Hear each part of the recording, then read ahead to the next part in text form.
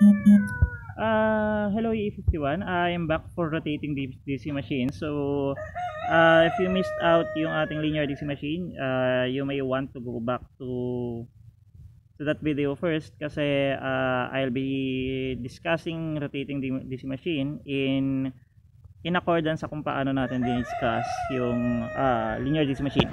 Okay, so the idea of rotating DC machine is that it's just like linear DC machine, but instead of linear motion,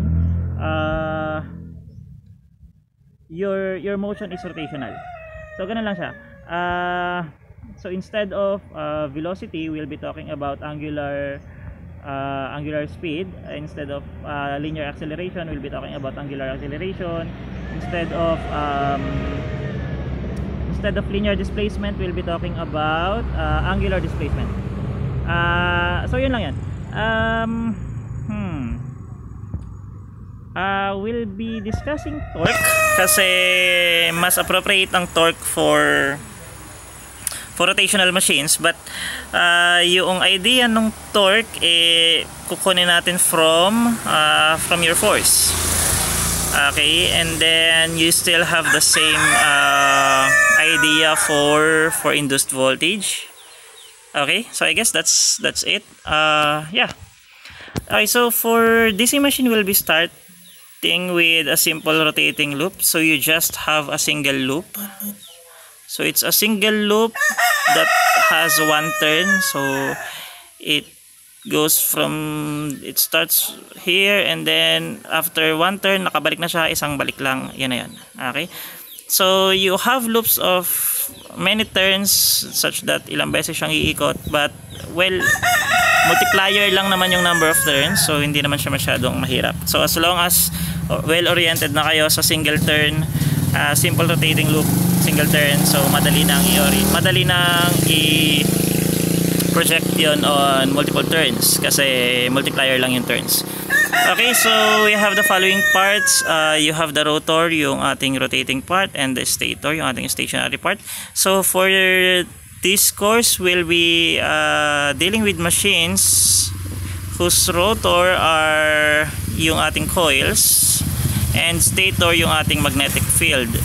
There are machines that yung magnetic field yung rotor part, so basically it's the magnetic field that is rotating, and then the coils are the stator part. So coils yung naka-fix, sila yung hindi gumagalaw.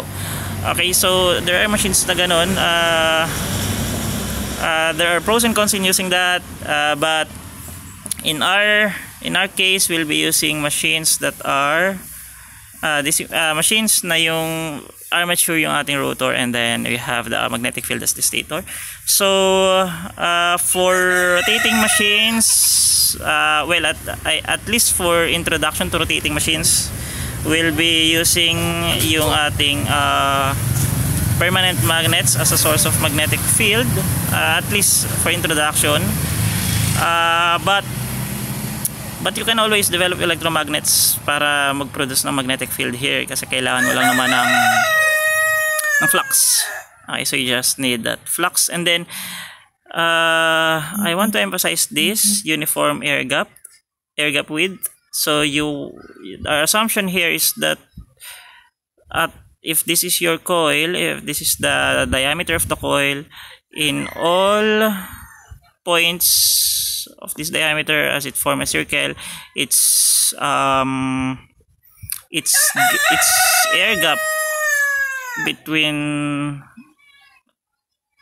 the magnet and the coil is uniform at all points.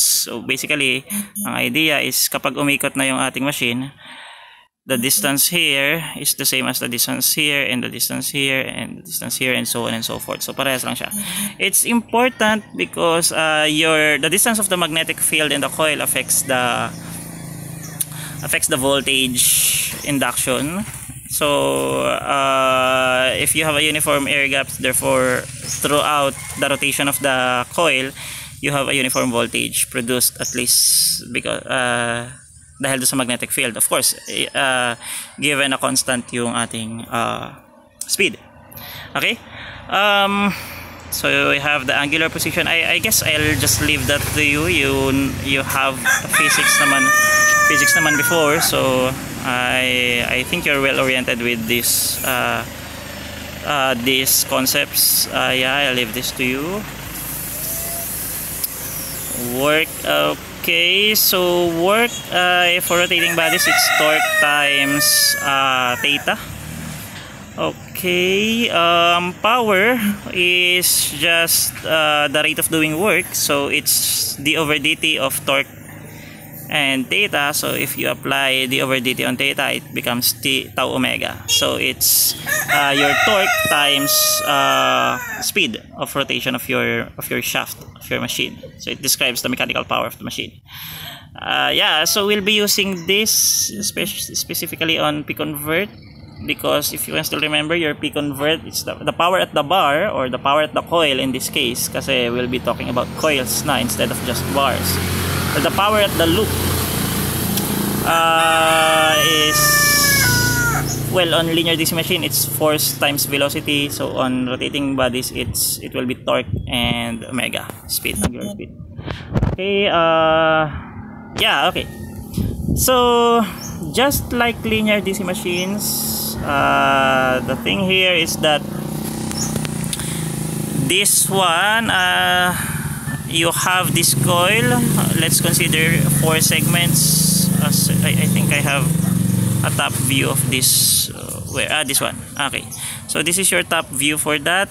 You have 4 segments: segment AB, segments BC, segment CD, and then segment DA.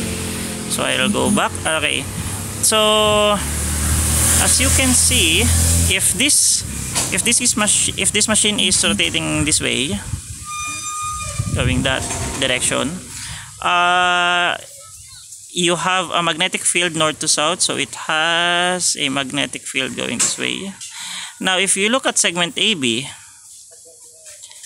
at this particular point, it's like a linear DC machine that has a magnetic field going this way, of this direction, and a velocity that's going upward, perpendicular to this magnetic field.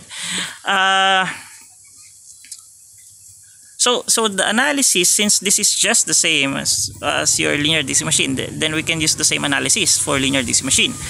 And again, as I have said previously, you have 4 segments here, so you have another segment here, segment CD.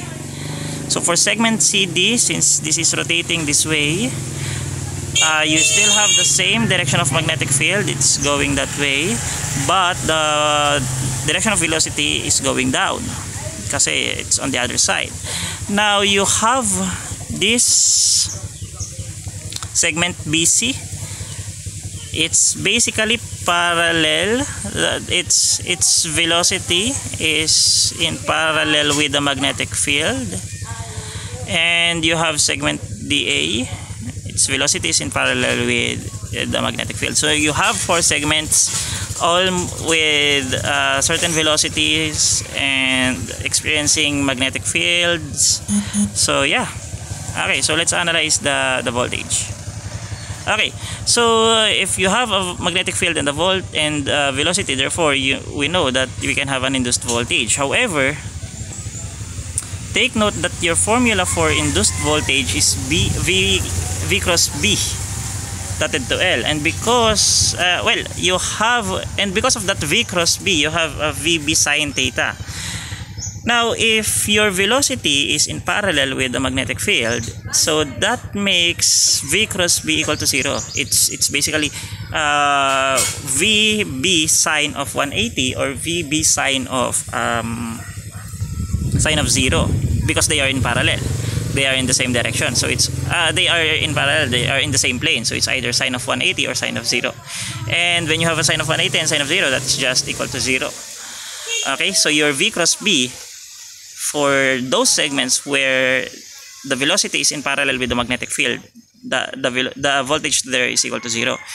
So what does it mean for our loop? It means that the voltage at BC and the voltage at DA is equal to 0, such that your total voltage is, well, the total voltage is technically the summation of all of these segments because they are in series. But since BC and CD are 0, so you just have an EDC plus an EBA. So how about the polarity? So the polarity, makukuha natin siya by using right hand rule on this branch and on this segment and on this segment. So if you use right hand rule, then you can get this polarity where B is higher potential than A, D is higher potential than C, such that you have an E total where D is higher potential than A, and the total voltage is equal to the summation of all of these 1, 2, 3, and 4. But since this 1 and 3 are equal to 0, so you only have this EDC and EBA. Now, sir, why is it why is it 2 VBL? It is 2 VBL because we are expecting that this segment has the same length as this segment. It's experiencing the same magnetic field as this segment. These two segments are experiencing the same magnetic field because they are under the same set of magnets, and they are running at the same speed because this is just one coil.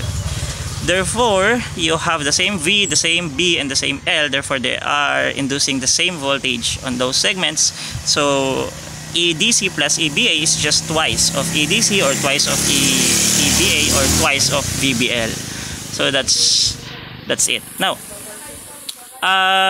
what will happen if segment BA and segment CD changed position? So take note, if they changed position, you still have the north segment, the north pole here, the south pole here, the same speed of rotation, so you are still expecting the same polarities here. However, A is now positive and D is now negative as compared to the previous one, where D is positive and A is negative. So what will happen here? Well, this particular slide just tells you that if you rotated this loop 180 degrees, you just get the negative polarity of whatever is that whatever is this polarity before. So yeah, okay. So this one is important. Okay, so this is what happens when you induce the voltage through a loop. So as you rotate this machine, this is in position 1, this is the position, this is position 1, so it is right there. And then as you rotate that on position 2 up to position 3, oops, so you have an increasing voltage. It takes the form of sine because your V cross B is a function of sine, so it's basically VB sine. So therefore your voltage takes the form of sine. Now as you reach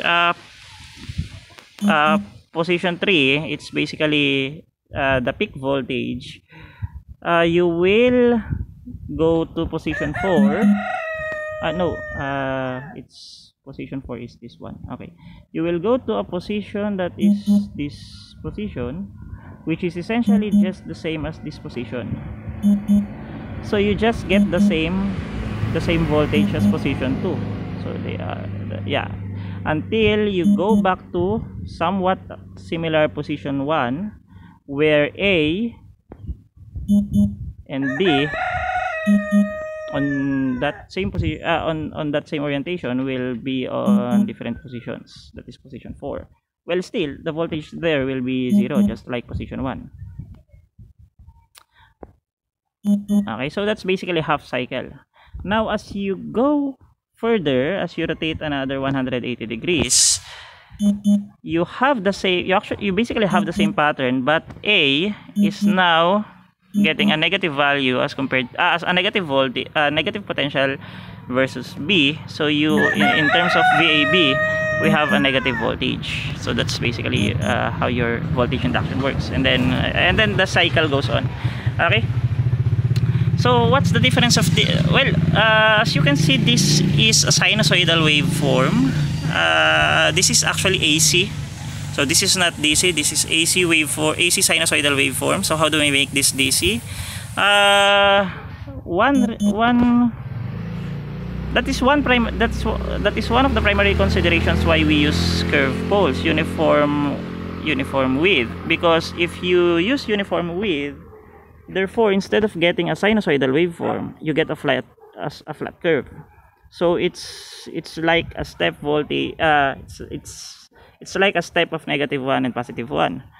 So instead of getting a sinusoidal waveform, you get this flat voltages here because of the uniform air gap width, such that what will happen here is at all points here your magnetic field is more likely almost always perpendicular to your velocity because of the curved pole. This doesn't happen when you have straight poles. Okay. So now we have a voltage that is not sinusoidal in waveform, but this is still AC. Later on in the course, I'll be showing you how this waveform becomes DC. For larger DC machines, this is basically a simplification of the. It's basically a simplification of the formula. So the induced voltage under the pole edges is equal to 0 because you don't have a magnetic field there. Yeah, okay, I think yeah, that's one way to say it. And then yeah, and then this one, this is just a simplification of the constants on the machine.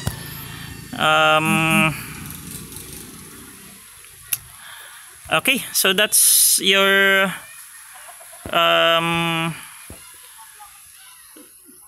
what do you call this? That's your DC machine. Well, that's your single rotating loop. As you can see, our output here is not yet DC. This is still AC, but at least we make use of that curved pole. And then later on, I'll be showing you how to transform this AC waveform, this flat AC waveform into DC. Okay, so yeah, I guess that's it for this video.